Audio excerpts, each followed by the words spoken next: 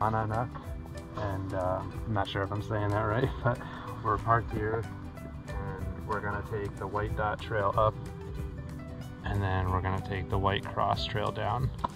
So should be 5 hours. Looking forward to it.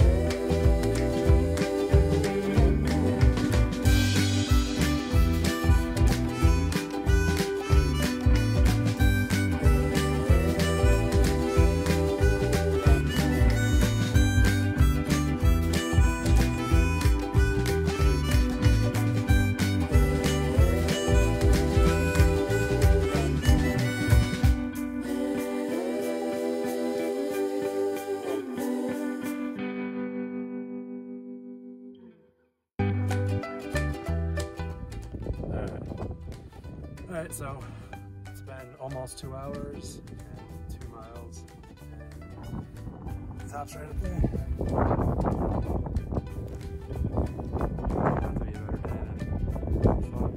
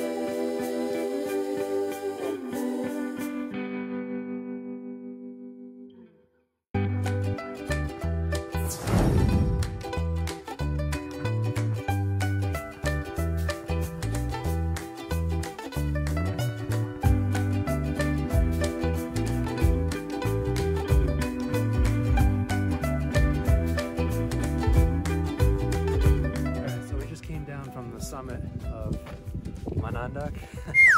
The summit's up there, but when we came up the White Dot Trail, which is the harder trail, and now we're gonna go down the White Cross Trail. It's a little less steep, which makes it safer for going down, and we get to see different views. But still hard. Yeah. All right, let's go.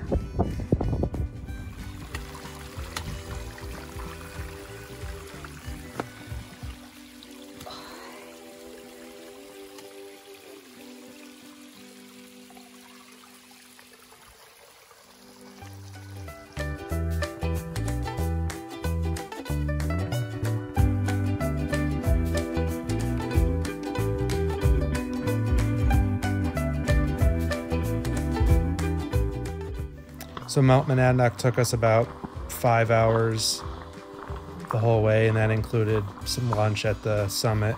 The distance was about 5.87 miles, and the elevation gain was about 1,900 feet. And it was a little more challenging than we thought, but I would recommend this to people that have a little bit of experience hiking.